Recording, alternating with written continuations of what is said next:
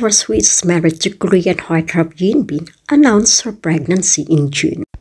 Bin and Son Ye-jin tied the knot in a gorgeous private ceremony held at Grand Walker Hills Seoul Hotel's Aston House.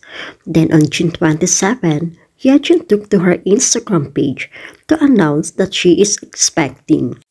Since their pregnancy announcement, the couple has kept a low profile.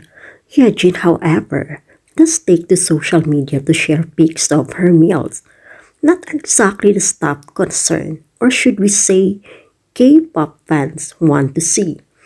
Those fans finally got a glimpse of Ye-jin's baby bump when she was photographed at a wedding on Sunday. According to reports, Ye-jin was there with her mother-in-law. Yes, Bin's mom, and in one pic was seen taking a pic of the wedding couple with her phone. She sported a shorter hairdo and wore a loose-fitting white coat, which did not do much to hide her baby bump.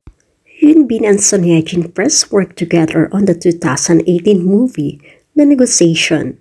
A year later, they starred in the mega-hit drama series Crash Landing on You. In January 2021, after months of speculation, they revealed that they are indeed a couple.